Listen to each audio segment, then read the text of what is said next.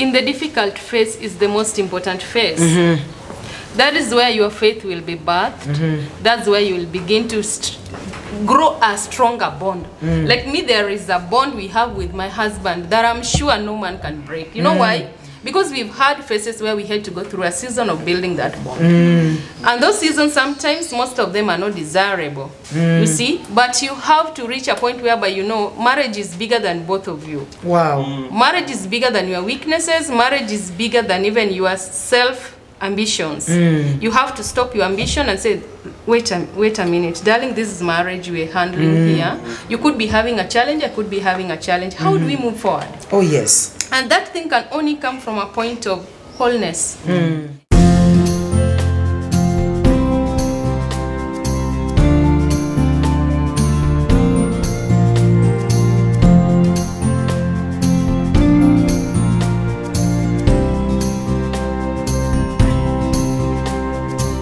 Thank you for tuning in again for the Naked and Not Ashamed show. If you're new on the show, this is a show that inspires family positively through different topics. We are just happy that you are tuning in, and we welcome you to today's topic, which is different seasons of marriage. Mom, this is a very hot topic, and I believe that every one of us will pick something that can relate with the stage that you are in. And if you have surpassed that stage, then we thank God for you. But I want to say that marriage has no script. There is no book. There is no manual. You need a lot of knowledge, a lot of mentorship, a lot of being intentional to gather knowledge so that you can be able to have the kind of marriage that God intended. But the Word of God gives us a framework of what we're supposed to do, and I believe that today we are going to talk about the seasons in marriage, and by the end of this show your life will be edified, your marriage will also have changed, so that you don't judge yourself so harshly depending with the stage that you are in, that you should know that better things are ahead. And so I'm so happy for this topic, and I believe that we are going to learn a lot. Yes, my heart is open. Just like how life is, we have seasons of ups and downs, dry seasons and wet seasons, and I know even our marriages go through them. So we want to know which stage is your marriage and which season are you going to. And most of us, we are defined by these seasons, which should not be the issue. Exactly. Because a season just comes and goes.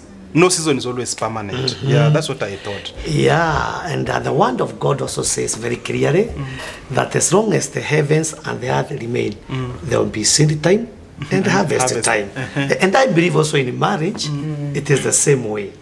It's important to be able to understand where am I in my family, which season are we operating in, so that we don't behave like people who are in 20 and we are in 54 already, and we should have adjusted to 54. And you see hapo najaribu kukibizana na watu wa 19, 20, 22 wako na mioto. Na wako na injini imezeeka. Yeah, it's important to understand where you are, so that you're able to handle your partner in the best way possible. You are able to prepare them so that they are able to enjoy the whole journey. And by the end of the day, both of you enjoy. But it's so unfortunate because you realize that I don't know why men don't think that one day, I mean, they'll get old. They behave as if, you know, they are always energetic and all that. It's important to understand that life comes, things change. And when things change, it's important to know how do you amp your game? How do you move to the next level? So that by the end of the day, you don't start blaming your partner. At niwewe. Ama ni mimi. Instead of blame game, why can't you look for solution? Why can't you look for what can benefit both of you? So I think it's important to understand that marriages have got seasons. Just like as Dad is saying, marriage has seasons. If you look at your partner, how you began with them, they have gone through a lot of, so many stages of growth, painful growth, good growth. They have become better people if they are proactive. Right, Mom? Yes. Yeah, and that tells us that marriage as you prolong, as you continue to grow together, there is also a shift of mindset. Because you find why most of us get it hard to adjust to different seasons and understand timing and seasons is because we are still using we are stuck in the previous mindset. Oh yes. In the growth mindset, you had a different mental frame. The woman who was married 24 years and the woman you are seeing now is a totally different woman. That means there have been a lot of growth, a lot of adjustment and support from my partner as well. So Mom, as you bring up the phases, yes, we need to see also the aspects of mental paradigms, the growth phases, yes, mental changes. Yeah. Wow, that's very important, because one of the stages that is very paramount is the dream stage. Yeah. In this stage, it is before marriage, yeah, whereby there's a lot of fakeness, Salano. You go for a date with someone and you want to behave Angel Agnes, you want to behave Angel Gabriel, you know, you want to put your foot forward, you know, to just look a very good, a wife material and a husband material. And you find there are people who are able to fake it, both of you, until you get into marriage. So when you are in marriage, you still want the same picture you saw when you are dating and when you are courting, and this person was not so. They were actually pretending for that time when they met you. And now that mumeingizana kwa box, now everybody begins now to manifest their true colors. And I think that's where now conflict, commotion comes in. Because I expected that little timid girl to continue without answering me, and now she's here questioning me over things that have never been questioned even by your mother or your father. And so dream stage has had so many people getting, you know, dilemmas and getting confused, and it makes people live a life that is not real. But I came to tell us that if for you are going to enjoy your marriage, you have to delete the dream husband and the dream wife, and deal now with reality. You get that, eh? Because if you keep dreaming, it is no longer a dream. It is now a reality. You're in the same house. You have now begun the life of marriage. And so we need to delete that and deal with the reality. The reality is my wife suffers with anger. My husband also has anger. This man has friends that he cannot stop on. He cannot even be able to do away with them. He must go see. You know, there are those realities. My husband does not shower. He doesn't like showering. Now you have to cope up with that. You know, this person has all these negatives and this positive. So I think the best way for us to be able to move on in marriage is to make sure that we don't live in the dream. And so many people have lived in the dream, as Pastor Munene has said, you know, having that mind of a dream husband and a dream wife. So you find there's always a conflict in your mind, because the dream wife and the real wife are not the same. The dream husband and the real wife is not the same. So that conflict can continue for a very long time. And we begin to tell each other that you are not meant for me. I think you are not meant. We are not compatible. But it's because there's something that needs to happen immediately after we marry. Dreams must cease. Be deleted. Be deleted. Let's deal now with reality. Yes. The feeling of love ends. The feeling of love ends completely. So you have to deal with the reality. Emotions of love ends. Yes. So you will have to like and learn to live with the person you are married to, understand them, and grow into a new love now. Wow, I love that. That's a very strong point, viewers, because the feeling of love, the reason why you felt so much attracted to each other, that feeling was supposed to bring you together to be a husband and a wife. Immediately you marry, that feeling just disappears in the air. So what makes marriage now work from there is commitment, not feelings. Yes. Marriage can never be a feeling, because there are times you feel sad, there are times you feel happy, you know, there are times you feel this. So you can't base your marriage again on feelings. You have now to base it on the truth and commitment to each other.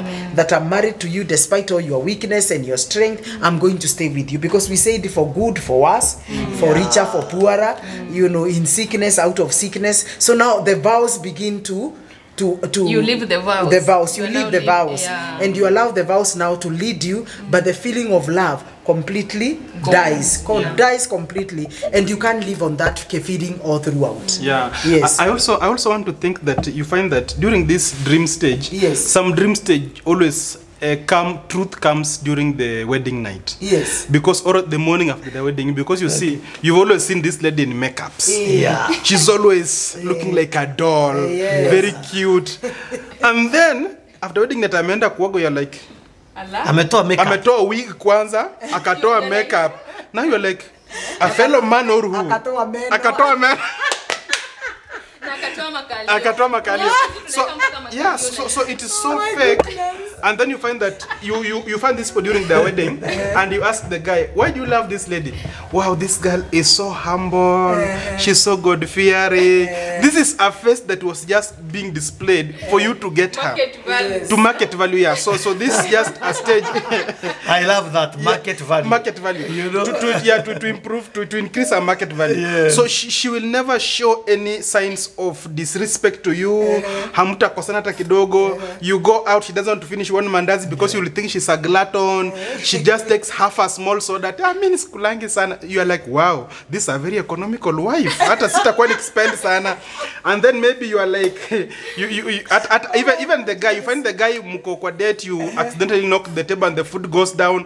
Inaumwa like anasema, don't worry, I'll pay for another one. Wait a letter ingine. So anaumia lakini hawezi tonje because he's still in the face of dream. He wants to be that dream man.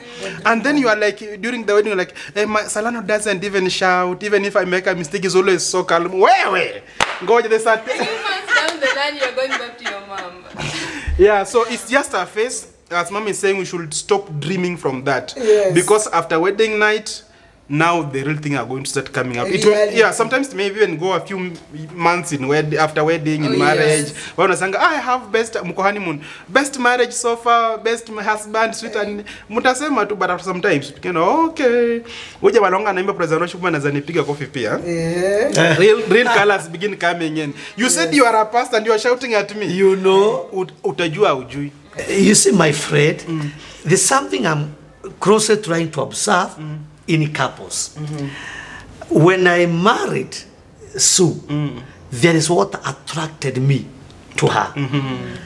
You know, I saw a very social girl, a very outgoing person. You know, I looked and I said, wow, that is the kind of a woman I would wish to marry and to have. And then for her, when she saw me, she saw a very polite girl, a very quiet gentleman, someone who loves listening and following things the way they are happening. But then when we come in marriage, remember, I married her because she was very outgoing. She was very social. She becomes social with everybody. What was a strength now becomes a weakness in marriage. You get it? Now when we go out for meetings, she's talking for 3 hours. With other people. And I want we go home. You get it? Yes. When we finish a meeting, she doesn't want to go home. She still wants to take another 2 more hours. With people. With the people. Because she's a social being. Because she's a social being. And then I wonder, where does this woman come from? Does she know time is going? Yes. Does she understand? We have another commitment. I have another commitment. Remember, I married her because I loved the way she was outgoing. The way she was social. Now, the reason why I married her now becomes a pain. A pain in my marriage. Oh yes. It becomes now the stumbling block. And if you look at many people, what they saw and what they loved today has become the bone of contention. The thorn in the flesh. The thorn in the flesh. The thorn in the flesh. In the flesh. Yes. She married me because I was a gentleman. I was not very talkative. I knew how to carry myself. And then when we come in marriage, I continue to keep quiet. And she wants someone to talk to. And she wants someone she can talk to. And she gets, you know, offended by that. And that's what you're talking about, you know, the dream, what you heard, the dream wife, the dream husband. Now you must run now to narrate that and learn to live with the reality. This is who Munene is. This is who Sue is. Delete what I thought and what I had seen, and now live with the reality. Then maybe just as we continue with that, in the spirit of understanding the person, now reality, realization stage. Yes. This is where you realize that I've really looked back, been self-reflecting from the time since we began with my lovely husband here. Now, you will realize as a couple, those very, very tough issues that you guys fought over were the very issues you needed to grow to the next stage. Oh, yes. Have you ever realized that, That's when you argue over an issue, you argue as long as both of you are ready to find a solution. These are the issues you actually needed to argue over them or even fight over them. Yes. So, but what we do nowadays, we run away. Say, wacha kae na hizo maneno, but you should sit down and fight. Yes. Fight until you come to understanding. Fighting doesn't have to be physical. It means you bringing your point, he's bringing your point, and you find a common ground. This is his personality. I hate his personality.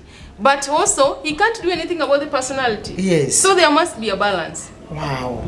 And you know that is also the stage whereby you keep on comparing your partner, your love with other people. Yes. When you don't do away with the dream, Oh, yes. partner. When you don't delete. When you don't delete. So can we say that if you find that you are still being compared with 20 years in marriage, it means the partner is still in dream stage? Yeah. Yes. You can live in dream stage all the days of your life. It's important.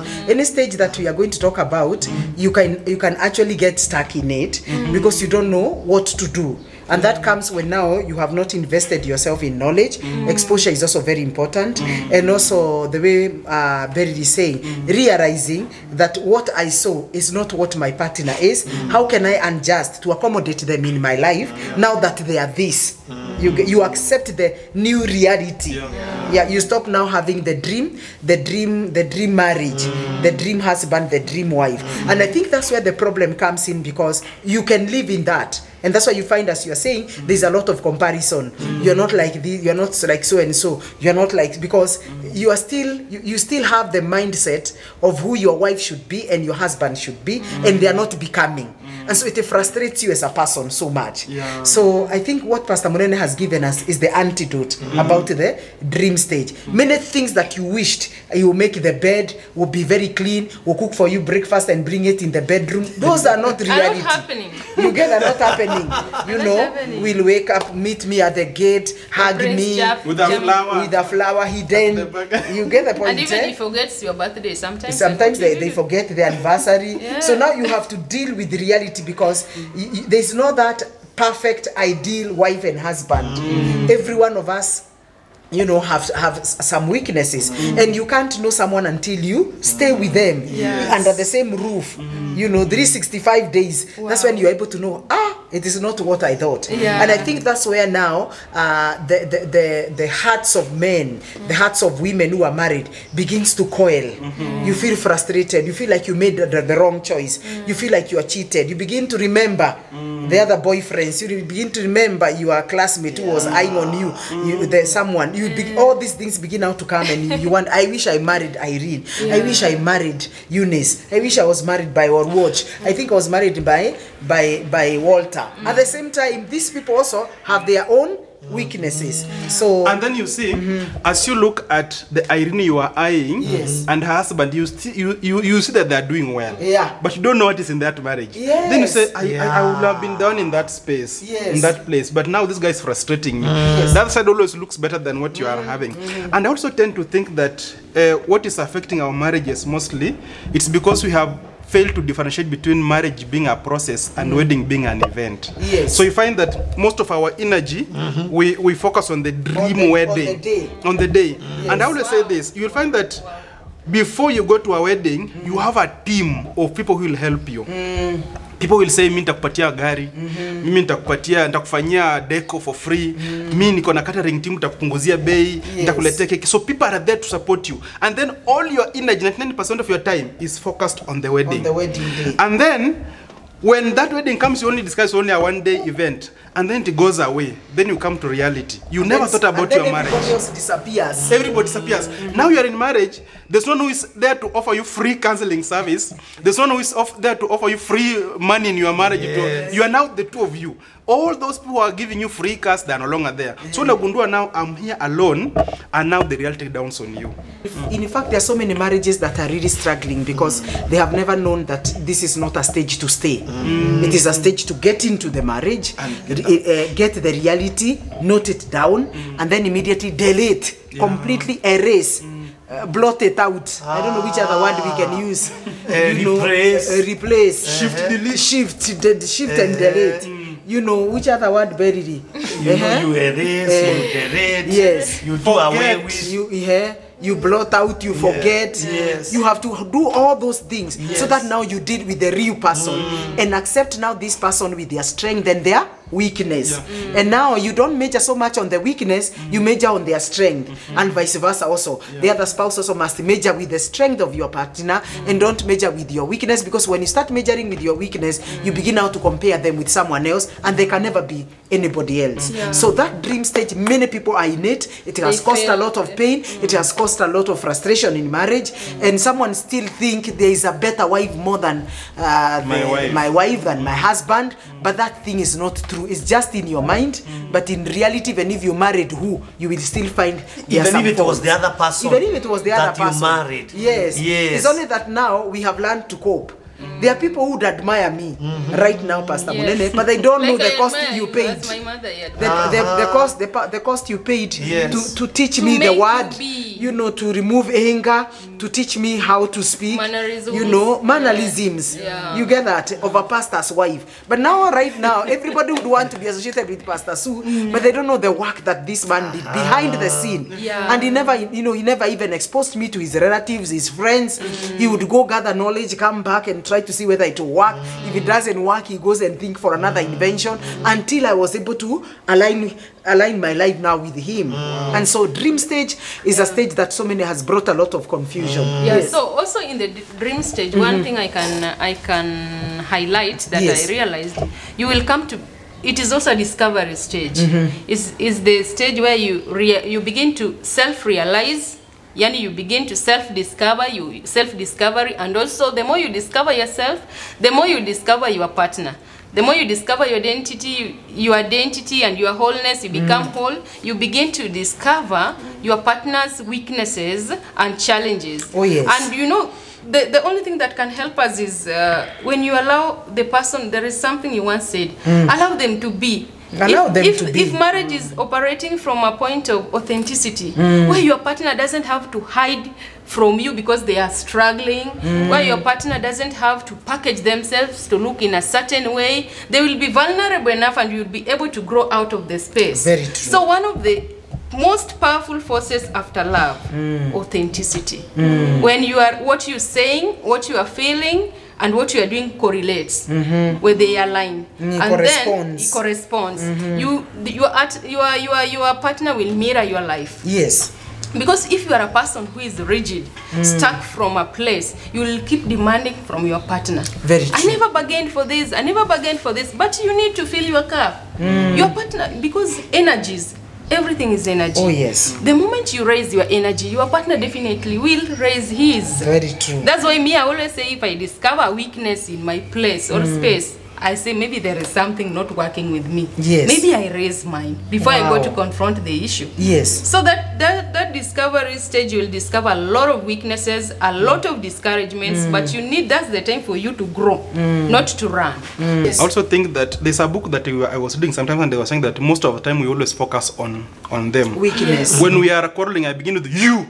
Yes. But sometimes you should start with I. Yes. So I was thinking, can we do it this way? Or I think I was wrong. Yes, I think I was I. But ukianzanga ati wewe tu kila saa you when you all talk about you is always the good part. Me I always try. I always, but you, so that in this marriage there's this person who's always the bad guy, and you're always the good guy, and even the other guy is always saying as the good guy, and you're always the bad guy, until you begin focusing on I and on myself, then we'll not be going anywhere. That's very true, because you know, the Adamic nature is very selfish. It is me, myself, and I. Personal. And that's why you find not many people will accept a mistake, and that brings a point whereby it becomes difficult even for a husband to correct the wife and the wife to correct the husband, because it seems like you are focusing on my weakness, you're not focusing on your weakness. And that's why you find most of the couples, they are not able to correct one another freely, because anytime you bring that element of my wife, my husband, there's this thing I was thinking you need to adjust, it brings such a tension. And they begin to tell you, hey, unaanza kuniambia wewe una weakness, wewe ukumbuki hata another day, and they begin to remind you about your past. And so they put fear in you, and you're like, wacha kai vile anataka. So you find that weakness that was supposed to be corrected by your wife and by your husband escalates until it is seen at the place of work, it is seen in the church, and every person who meets you knows that you have a problem. But this problem would have been solved, or this weakness would have been solved by your partner, the way Berry has said, if you allowed yourself to be vulnerable and allowed the other person to come in, because you can't be perfect, you can't be ati mambo yako yote ni mzuri. There must be a weakness that you are in, and that's why a husband and a wife must know that they have come together to complement each other. Complementation means there is what you are strong in and me I'm weak, but we bring together synergy so that we can make this marriage move. So that has really brought a lot of challenge. Ma'am, on that thing of compliment, yes. You see, people always think that we compliment each other so much because he loves movies, I love movies. I love Omena, he also loves Omena. That's not compliment. I think to compliment is whereby what I don't like, you like it. That's the opposite. Now that's now we have like the we fit in. Whereby I don't like Omena and you love Managu, you begin teaching me how to love Managu and teach how to love Omena. Then we meet at a center. That's now compliment. Just like I had given an example, I struggled with the spirit of anger. My husband didn't have it, but he was able to win me to his side. You get that? So he was able to compliment and teach me now to stand on my own and how to deal with the spirit of anger, and showing me the side effect of all these things that I've held for so many years before he came to marry me. So that is what we call complementation. Like for example, I'm so talkative, my husband is not talkative. At least we have someone who can listen, another one who is talking, so that there is no boredom in the house. That is complementation. Imagine all of you are another silent. one makes the bed, another one does not. All of you are talkative. Another one makes the bed, another one does not make the bed. So if both of you know how to make bed, we'll be arguing. This body sheet imeenda hivi, ungepull hivi. But so that's why you find when one person is struggling with one issue, it becomes very easy to complement, to blend. Like me until now, I have never understood why you always make beds in the morning, because we will come back on it in the evening. Why do we against you? There's nobody coming in that room to check it. It's hidden place. But lazima she takes all this effort. You see now, you'll be coming back in the evening. I don't see the need of, but here I decorate, I wake a pillow wapi. I don't see the sense. Yeah. So suppose I met a lady who was like me. How will our bedroom be looking like? Oh my goodness. Actually, you see what I'm talking about? Yeah. Complementation means you are directly opposite of each other. And those are the marriages that thrive. You get the point, eh? But when both of you are strong in an area, you will never appreciate one another because we are both strong. You get that, eh? That's why you find when you are extreme opposite of one another, that marriage stays together. And you, when you go to them, you're like, how do these people stay? You get you get that. Like I see our marriage is opposite of each other. As we are extremely opposite of each other. And I think that's what makes us blend so well with Pastor Munene. Because what is good in me, I extremely score negative. You struggle to negative. And what I'm strong in, my husband is very weak in that.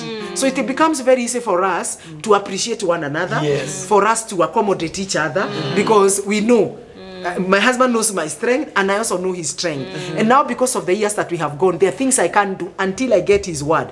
Because his word is final. I know in this area I'm not very good.